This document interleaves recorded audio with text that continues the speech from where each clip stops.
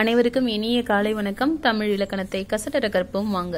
இதுவரைக்கும் நீங்க தமிழமா இலக்கணம் சேனலை சப்ஸ்கிரைப் பண்ணலன்னா உடனே சப்ஸ்கிரைப் பண்ணுங்க. அப்பதான் இதுக்கு முன்னாடி நான் போட்ட வீடியோக்களையும் இதுக்கப்புறம் போட போற ஒவ்வொரு வீடியோக்களையும் தொடர்ந்து நீங்க பார்க்க முடியும். வாங்க இன்னைக்கு பாடத்துக்குள்ள போகலாம்.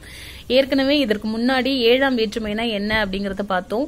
அதுல கண் இல் அப்படிங்கிற 2 வேற்றுமை உருபுகள் இருக்கு. அதற்கு இடையில 26 மொத்தம் 28 வேற்றுமை உருபுகள் இருக்குங்கிறத நம்ம சொல்லியிருப்பேன். நான் அதுக்கான நன்னூல் நூற்பா 302 இருக்கு. அது என்னன்றத பார்ப்போம். கண், கால், கடை, இடை, தலை, வாய், திசை, வயின், முன், சார், வலம், இடம், மேல், கீழ், புடை, முதல், பின், பாடு, அலை, தேம், உழை, வழி, உழி, உளி, உள், அகம், புறம், இல் இடப்பொருள் உருபே. அதாவது இடப்பொருளை மையமாக கொண்டு 7ஆம் வேற்றுமை உருபானது மொத்தம் 28 அப்படிங்கறத ஒவ்வொரு எண்ணிக்கையின் அடிப்படையில நான் உங்களுக்கு கொடுத்திருப்பேன். இதுல கண் ஆதின்னு ஏற்கனவே 301வது நூற்பாவுல இருக்கும். அதாவது 7 உருபு கண் ஆதி ஆகும் அப்படிங்கிற மாதிரி தொடங்கி வரும் இல்லையா. இப்ப கண்ணுல தொடங்குறதுனாலதான் கண் ஆதிங்கிற மாதிரி கொடுத்திருக்காங்க. இல்ங்கிறதுல முடியறதுனாலதான் கண்ணும் இல்லும் பத்தி பார்த்தோம் இல்லையா. இது ஒவ்வொன்றுமே எப்படி நம்ம எடுத்துக்காட்டோட பார்க்கும் பொழுது எப்படி எப்படி வருங்கிறது புரியும். சரியா. இது எப்படி இடப்பொருளை மையமாக கொண்டு இடத்தை குறிக்கக்கூடிய பொருளாக வரும். இன்னொன்னு பொருள், இடம், காலம், சினை, குணம், தொழில் அப்படிங்கக்கூடிய 6 வகை பெயர் சொற்களை அந்த பெயர் சொற்களுமே தற்கிழமை பிரிதின் கிழமை பொருள்ல இடப்பொருள்ல வரும்ங்கிறது நம்ம ஏற்கனவே பார்த்திருப்போம் இல்லையா. இப்ப வாங்க எடுத்துக்காட்டோட பார்க்கலாம். காட்டின் கண், அதாவது காட்டின் இடத்தை குறிக்கக்கூடிய பொருளாக வேற்றுமை உருபு வந்திருக்கு. ஊர்கால்ங்கும் போது ஊரின் இடத்தேங்கிற பொருள்ல கால்ங்கிற வேற்றுமை உருபு வந்திருக்கு. வேலின் கடை அப்படிங்கும்போது வேல்ங்கிறது ஒரு ஆயுதம் இல்லையா. அந்த வேலின் கடை இறுதி பகுதிங்கிற இடத்தை குறிக்கக்கூடியதாகவும் இருக்கலாம். கடைங்கிறது இடத்தை குறிக்கக்கூடிய வேற்றுமை உருபு தான். நல்லார் இடைனா நல்லவர்கள் இடத்து அப்படிங்கிற பொருள்ல அந்த இடைங்கிற வேற்றுமை உருபு 7ஆம் வேற்றுமை உருபு இடப்பொருளில் வந்திருக்கு.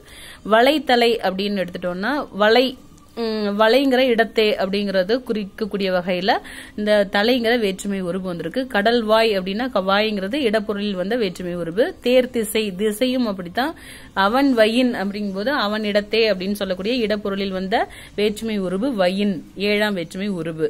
அடுத்து கச்சார் முன் அப்படிங்கும் போது கச்சவர்கள் இடத்தே, கச்சவர் முன் அப்படிங்கும் போது இடத்தை குறிக்கக்கூடிய வகையில இந்த முன்கிற வேற்றுமை உருபு. பொழில் சார், பொழில்னா சோலை என்பது பொருள். சரியா. பொழில் சாருங்கிறது சோலையின் இடத்தை குறிக்கக்கூடிய வகையில வந்த வேற்றுமை உருபு. கைவளம்னா கையின் இடத்தை அப்படிங்கக்கூடிய வகையில வளம்ங்கிற வேற்றுமை உருபு வந்திருக்கு. இல்லிடம் அப்படின்னா இல்லுன்னா வீடுங்கிறது பொருள். அப்ப வீட்டின் இடத்தைங்கிற பொருள்ல இந்த இடம்ங்கிற வேற்றுமை உருபு 7ஆம் வேற்றுமை உருபு வந்திருக்கு இடப்பொருளில். தலைமேல்ங்கிறது தலையின் மேல் பகுதி இருக்கக்கூடிய ஒரு சிறிய இடத்தை குறிக்கக்கூடிய வகையில மேல்ங்கிற இடப்பொருளில் குறிக்கக்கூடிய வேற்றுமை உருபு. நிழற்கீழ்னா நிழலின் கீழ்பகுதி.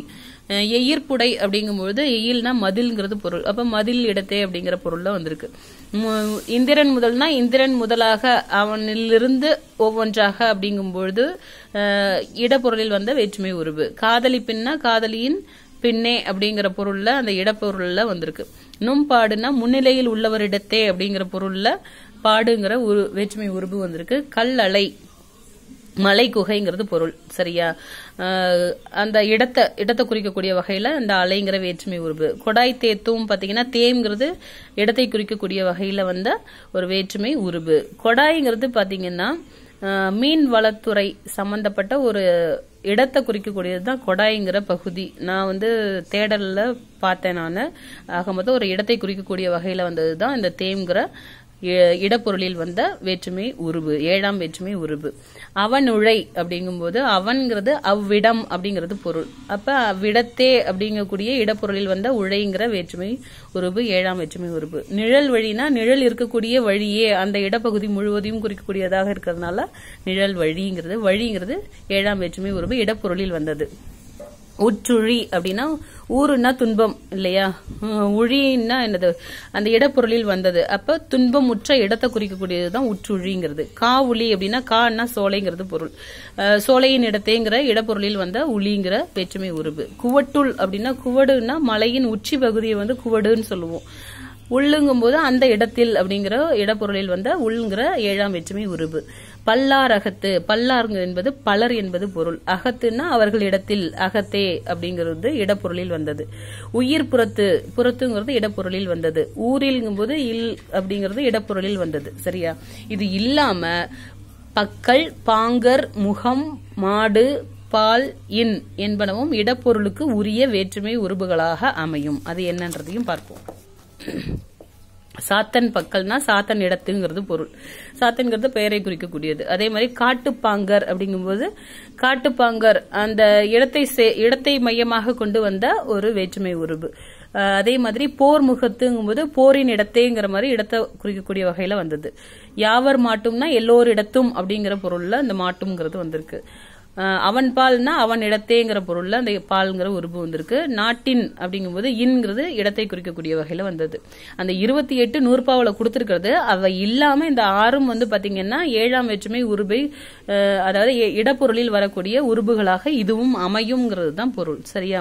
இப்ப உங்களுக்கு ஒரு சந்தேகம் வரலாம், இல்லு இன்னுங்கிறது 5ஆம் வேற்றுமைக்குரிய உருபுகள் தானே, அதே இல்லும் இன்னும் 7ஆம் வேற்றுமைக்கும் இருக்கே, இதுல நம்ம எப்படி வித்தியாசப்படுத்தி நம்ம பொருள் புரிந்து கொள்வது அப்படின்னு பாத்தீங்கன்னா, 5ஆம் வேற்றுமை உருபுன்னு எடுத்துட்டோம்னா நீங்கள், ஒப்பு, எல்லை, ஏது இந்த பொருட்களில் வரக்கூடியதாக இருப்பதுதான் 5ஆம் வேற்றுமை உருபு.